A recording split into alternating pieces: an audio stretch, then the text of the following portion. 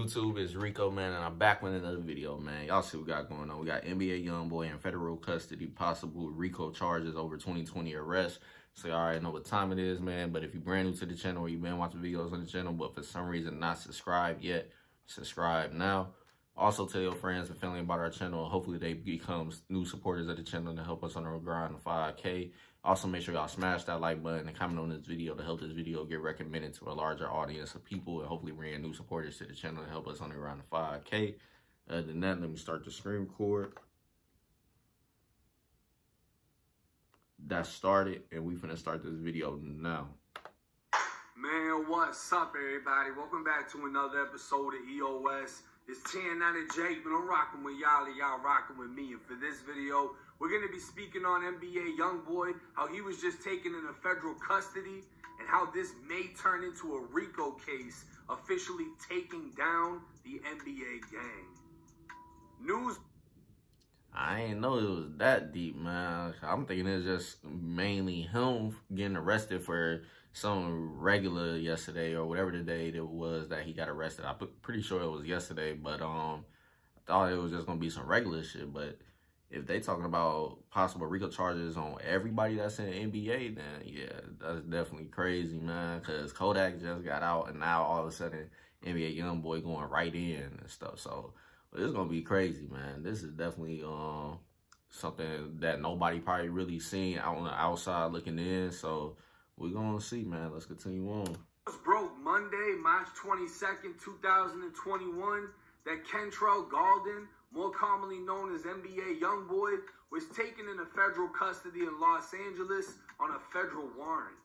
Apparently, Los Angeles PD and U.S. Marshals were tracking the rapper and attempted to pull him over in the Tarzana neighborhood around 11 a.m. The vehicle he was in didn't pull over, resulting in a short pursuit in which the vehicle stopped and Youngboy took off running through the neighborhood. Police quickly set up a perimeter and deployed a canine, which was able to track and find the 21-year-old rapper, who was then taken into federal custody. A firearm was found inside of the vehicle. So I wonder if he pretty much already knew this then, because if he ain't really stopped at all and took off running, then 9 times out of 10, I feel like he probably did know that this was coming. But like I said, man, because I wasn't hearing reports and nothing lately until yesterday of anything about some possible warrants for federal stuff which is going on with him and somebody and other people that's involved in the NBA. So like I said, this definitely came as a surprise and stuff. I ain't see this coming. So other than that, man, we just gonna have to see how this plays out. Because if they going after everybody, including him, yeah, that mean they got some hard evidence to try to take them to court for and put them pretty much all in jail at the end of the day. So we gonna see, because if they all end up going to jail, that's gonna be crazy, man, for real. Youngboy was in, but it's unclear if it belonged to him or if he'll be facing a future weapons charge, being that Youngboy is a felon and banned from possessing firearms and ammunition. Now, this federal warrant may be the result of an arrest back in 2020 when 16 men, including Youngboy, were arrested on drug and firearms charges in Baton Rouge, Louisiana, the rapper's hometown. Police received a call for a group. I didn't know it was 16 though when I got arrested for that, but that's crazy. Brandishing firearms at an abandoned property where they were said to be filming a music video around 4:30 p.m. When police arrived, they received permission to search 3 out of the 7 vehicles on scene, producing 3 grams of marijuana and a single hydrocodone pill. A judge signed a search warrant for the remaining vehicles, which led to officers finding several handguns and rifles, AR pistols and Dracos, some weapons attached with lasers, even a double drum high-capacity magazine. Officers found more marijuana, Xanax, a scale, and another 7 firearms discarded in grass near the abandoned property, one of which came back as being reported stolen out of Texas. Youngboy was found in possession of $47,000 cash, which was seized by police along with a $300,000 cashier's check. Although months went by without official charges being filed, in February of 2021, it was announced Youngboy was officially under federal investigation, and there's a high probability this new arrest could be career-ending.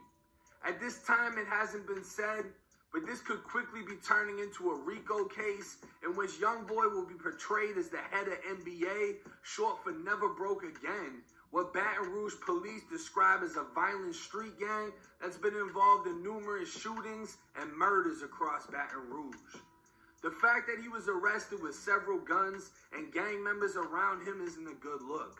But not only that, he bonded out every single one of his guys he was arrested with. It's obvious who's controlling what, who has the funds behind the group, and as we all know, the feds don't strike without concrete confidence.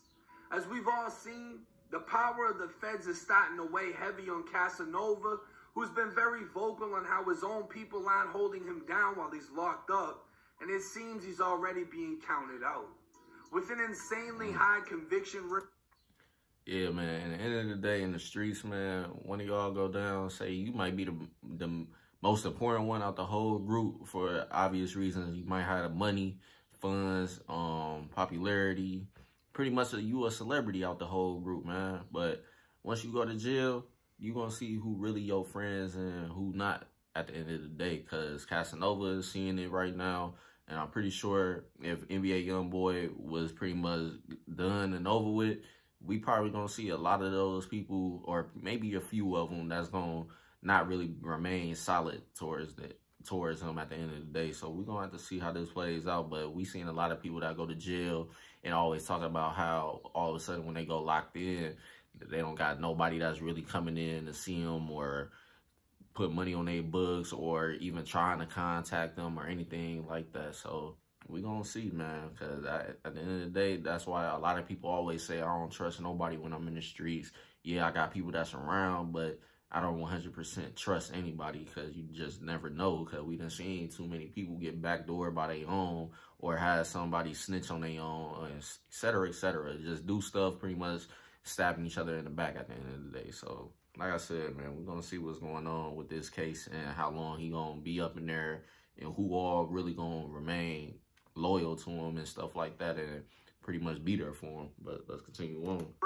The best possible outcome for Youngboy would be charges that don't carry the possibility of life in a federal prison, and we'll just have to wait for the official indictment to be released. Now, at this point, we don't know what the exact charges are. We don't know exactly what the warrant is for. There is a chance that, there's a chance that it isn't career ending. I'm not going to say that it's minor because nothing involving the feds is minor. If they're trying to... Yeah, you got the feds that can come after you and arrest you and all that stuff. Yeah, you definitely in some deep shit, man. It's just, it's how much evidence they got and what charges at the end of the day... excuse me, tongue twister like a bug. But at the end of the day, depending on the charges they decide to give you and charge you with, it's going to determine if you're going to get out of jail or if you're going to be up in there for a long, long time. And sometimes that might be lifetime. So we don't know yet, but we're going to see, man. But hopefully it ain't nothing that's going to be having them locked up for years on top of years and stuff like that, or a lifetime, whatever the case is. But we're going to see, man. But yeah, if you get arrested by the feds, you definitely got something serious going on. Get him on the guns and the drug charges. He might get off on the drug charges, right? But if he's getting fucked over with the guns, a lot of people don't understand possession. It's much more than just having something in your hand, right? If he's around a bodyguard, that's cool. In the car that he was in when he ran off, if he had a bodyguard in the front seat, that's whose gun it was, that's fine. But if the bodyguard's in the front seat and he's in the back seat and the gun is found in the back seat, he can be charged with that. Constructive possession, the ability of becoming armed, the ability of grabbing that gun. It doesn't have to be in your hand for you to be charged with possession. If they're trying to get him on a constructive possessions charge on all of the other guns from the music video, you have to understand, when you're a felon in possession of a firearm or ammunition, it could be one fucking bullet, you're facing up to 10 years in prison on that one charge. The amount of fucking guns that they had at that music video is insane. So yeah, he's only facing up to 10 years, But if you got fucking 14 charges, that's 140 years max on every single charge. So the shit will add up very fucking quick. If he gets hit with the Rico Act, I'm not going to say it's over, but you might as well not even worry about the fucking gun charges at that point. We've seen how the Rico Act is. You have two options. And this is, you know, in my opinion, why people are counting Casanova out. Because you're either going to do what Shawty did, or you're going to snitch. You're either going to sign up and take that time, 10, 15, 20, whatever the fuck they're offering you, right? Because it's not like you can just offer some shit and get the deal that you fucking want. They're applying the pressure on you. They're going to offer. And lately, do y'all think this has something to do with a lot of his music? Because lately we've been seeing, like, everybody saying, oh, he reaching out for help. He don't, and he even be saying he need help and stuff like that. It's all type of stuff behind his music. So I definitely believe, like, this is part of the reason why those songs is the way they is right now. So he probably definitely known that this was coming. So he already know what time it is. But we still don't know for sure. We still got to wait and see what the feds decide to do, what they going to charge him with, stuff like that. But y'all comment down below if y'all felt like this is a major reason why those songs are the way they are right now, that he's been releasing and stuff like that. Because I feel like it is, but let's continue on. Offer you the deal, either you're going to snitch. If you don't, you can go to trial and get banned, or you can sign off and take this time, right? If he gets hit with the Rico Act, I'm thinking it's more or less going to go that way. I don't take him as being the type that's going to snitch. That's just my personal opinion. I don't think Casanova's going to snitch. We just don't know how things are going to play out at this point. We don't know how severe things are. All we know is the feds don't fuck off. And when they come to get you, they normally already have all of the evidence that they need. And the evidence is going to be released when the indictment is released. We're going to hear more about it. We're going to know the facts behind it. We're going to... And you already know them charges about to be some crazy, period. Like, we already know what time it is. Like I said, man, I just said that earlier, too. Feds get you or looking for you 9 times out of 10. They got a lot of evidence on you and you in some serious shit. So, if you get arrested by them, yeah, they definitely got something on you, period. Have more information to better form an opinion on what we think is going to play out. But I mean, all this is more and more examples of what not to fucking do. Especially once you get the bag, once you got the money on lock. And I said this in plenty of videos, y'all. Like, I literally said, if you somebody that's really important out the group, like, say you got the potential to really take your guys out the hood and stuff and take care of whoever you want to take care of at the end of the day, the legal way, like music, sports, whatever the case is, you shouldn't be in the front lines, period. Those guys that's not really got the potential that you got to take off somewhere in a career like you, those need to be the ones that's pretty much in the front lines. I'm not saying it as a bad way, I'm saying it as a good way, because if they go down, at least you won't be in jail with they ass. You'll be able to take care of them, get them out of jail if they got some small charges, whatever the case is, something that ain't gonna keep them locked up forever type shit, or a case that ain't gonna let them get bond, etc., etc. Y'all pretty much know where I'm going with this. But yeah, man, you just need to be behind the front lines, period. Then the only time you should have to be in the front lines doing anything that those guys in the front lines are doing is if you pretty much forced to. Because at the end of the day, if too many of the guys that's in the front lines taking care of stuff while you behind on the front lines and stuff, then yeah, it's gonna be hard for you to kind of stay out of the front lines. Because if all of them get took out, then now you gonna have to step in a little bit, even though you don't want to, because that's just how the streets is, period. But as long as you got guys, like hella guys that's in the front lines, that's easily able to be took care of and stuff while you do your music and stuff, then go ahead and do that, man. Because if you get locked up, now you ain't gonna be able to take care of yourself and them. And so y'all all pretty much gonna be messed up in jail. Y'all just gonna be stuck.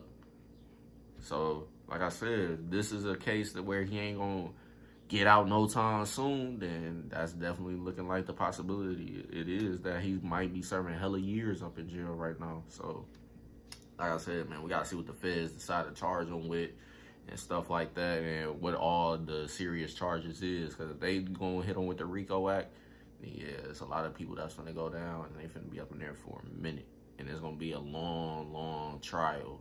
It's gonna take some years. Definitely gonna take some years at least. It's gonna take a year or two before they even start the for sure first stage of the process of figuring out what they trying to charge people with and what time frame they looking at as far as possible getting out of jail or a bond or anything of that nature. It's gonna take some time, a little bit. I'll probably say a couple months, maybe they might start, but if not, then they probably gonna have them sitting up for a year. Look what they did to Glock 9. Glock 9 was up in jail for, I think, what, a year or two, and he finally just got out. So we're gonna see, man. They can take as much time as they want to now that he locked up. Shit, they ain't gotta rush nothing, and that's just how it is. And that's what's so fucking toxic about hip-hop, rap, the culture, right? It's so fucking toxic because everybody will play your song when you're talking about killing shit, when you're talking about I'm outside. Everybody will promote that shit. You know what I mean? But everybody will fall silent when your ass get banned. Unless they're talking about it because they profit off of the fact that they're talking about what happened to you.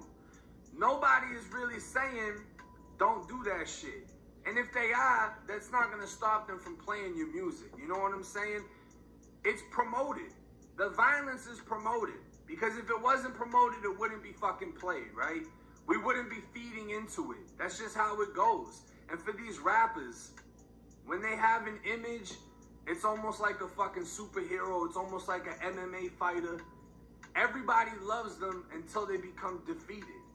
When they're undefeated, when they're sliding on ops, when they... Yeah, and I really want to see how loyal his fan base is going to remain, man. Because if he go down... And I'm pretty sure, not too long ago, just seen a video DJ Academics had posted a video saying if NBA Youngboy pretty much, if he was saying something along the lines as his career is pretty much lasting as long as his fan base is rocking hard with his music and on his wave and stuff, and really like banging his music 24/7 and stuff like that. They pretty much supporting everything he doing. Without those fans, at the end of the day, if say he do go to jail and people stop talking about his music and all that stuff, he definitely gonna fall. He definitely gonna lose a lot of money. He gonna lose a lot of viewers and fans and all that stuff. For y'all know how the views is on YouTube and stuff. If he ain't got nothing that's being dropped, he pretty much gonna be stopped getting talked about. The main thing they only gonna say every now and then is like, damn, I wonder if he gonna get out. Like, what's the charges looking like? What's the case looking like? Is anybody getting out? Who is gonna do what when he get out? Or if they get out, like, what's going on? Because there's gonna be some people that possibly might get out of there. But mainly him, they definitely gonna go crazy over him just to make sure they can keep him locked up. Because police already know his history and what's been happening in the past year and stuff like that with the whole King Von situation, and people pretty much clicking up on either side and trying to go at one another and stuff. So they looking at that too, man. So if they take the main person out, then that's pretty much how you're gonna get the rest of them to start getting taken out at the end of the day, whether it be due to the streets or due to the justice system. So all of this plays a role in how this whole situation with NBA Youngboy is gonna go, man. It's just that simple. They allegedly killed so-and-so. When they're involved with this murder, they're winning. They got all the fans. Then when they get arrested, everyone says they're stupid for participating in the bullshit. Or when they get... And that's a double-edged sword listening to hip-hop or drill artists. At the end of the day, y'all promote his music and stuff, rock with what he be talking about. Then the moment he get locked up, jammed up and shit, then now all of a sudden, he shouldn't have been doing this and that, and et cetera, et cetera. I mean, what you expect? That's what he rap about. Of course, that's probably the life he lived. He actually one of those people that you can say, yeah, he really lived that life. So at the end of the day, if he get locked up, that shouldn't be no surprise at all. Because if you really living and doing what you rap about, you're going to get locked up. You're going to have a time where you're going to go in for cases like this or something crazy, and that's just what it is. But people don't want to talk about that. They just rather oh yeah, I mess with his music, this and that, woo, woo, woo, he a real one. Then when he get locked up, man, he a dummy and all this and stuff. Why would you do that? Like, what you mean? Like, you been listening to his music, so what you thought he was just rapping about it for fun? Y'all gotta realize that, man. That's just the double-edged sword of listening to hip-hop nowadays, period. Killed. They say they're dumb for having fucking no security. But when they're alive, they'll say they're pussy for having security. They'll say they're pussy for not being in the street. And that's another one, man, but I ain't finna go in on that, man. It's pretty much the same as what I said before. You get security, and then you get blamed for being a pussy and all this and stuff. And then if you don't have security, oh, you should have had security for that situation, man, because that you could have avoided that. So it's like, which one do you want him to do? Have security or not have security? Because at the end of the day, he's gonna be getting blamed for shit, whether he do it or not do it. So for not being outside. Which makes a lot of these motherfuckers think they have to do this shit in order to maintain their career. It's toxic as hell, and it's causing a lot of people to lose their fucking life. It's just example after example of what not to fucking do. You know what I mean? But at the end of the day, for some people, this is their way out. And when they've touched that amount of money by doing what they've been doing, they're not going to give up what they've been doing until they fall victim to it. And at that point, it's too late. We can either remember them for who they were when they were alive because they got killed, or we'll remember them for the time that they were free because their ass is in prison for decades. But hey, we'll see how it plays out. I'll keep y'all posted. It's 1090J. And that's pretty much the end of the video, man. At the end of the day, this is the way I feel. If he got, like, say he just focused on his music, he realistically don't need to do anything in the streets anymore because people already know his background and his history. That can never be erased or changed, period. That's already written in stone. So, written in stone, whatever you want to say, whatever. Anyway, so that's written in stone. So, realistically, he could have just focused on his music by now and just been only doing the music shit, staying out the way, living wherever it's nice at, ain't got to worry about running into ops or being involved in situations that he is involved in now that he's been involved in for years. Shit. So it's like, at the end of the day, I feel like his fan base is the way they is right now. He could have definitely just been cool with that, doing the music thing and not really have to worry about doing street shit anymore. He could still rap about it because he's already done it, period. I can see if he never done no shit in the streets and ain't had no background, but yet he rapping about this shit, then yeah, it's gonna look suspect in the hell, and then people ain't gonna really, like, why would we even listening to this nigga? He ain't even really doing this shit for real. He ain't got no background in this shit. So that's why you all see these rappers really take off, because some of them do have the backgrounds and stuff, and people already know this information, and that's what gets them to even rock with their music even more, because they know that that person really did what they rapping about. But now if you get somebody that's rapping about the shit that they don't actually do in real life, then that's not going to have people really rock with your music forever. Yeah, you might have a buzz because you had one song that took off, but then once people find out that you ain't really like that, all right, yeah, no, we ain't rocking with that nigga no more. He had his run, it's cool, woo, woo, woo, and now it's over with. It is what it is. He ain't got no background. He ain't really doing that shit. So we already know this now, so that's all we need to know about not rocking with this nigga no more. And that's just how it is for a lot of people that be fans of people like this, drill artists or et cetera, rapper, stuff like that. But other than that, though, man, that's pretty much the end, man. I ain't going to keep this video going for too long. If y'all enjoyed this video, make sure you leave a like, comment, and subscribe if you're brand new, man. And I'm going to see y'all later on with more videos. Peace.